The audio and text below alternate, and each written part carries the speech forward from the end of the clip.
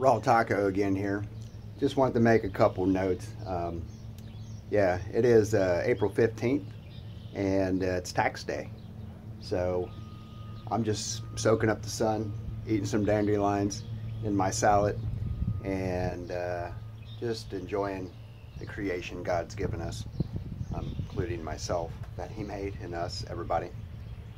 So, but also on the dandelions, I wanted to make a key point there that I have been on this property for, I think I'm in my 29th year.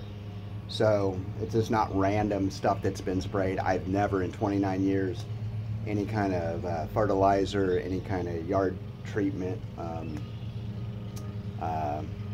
stuff like that on the yard as far as the grass and the weeds and stuff like that. So just want to make that note. So just don't go eat random dandelions, dandelion greens from places you're not familiar with. So I'm going to go ahead and enjoy the rest of my salad.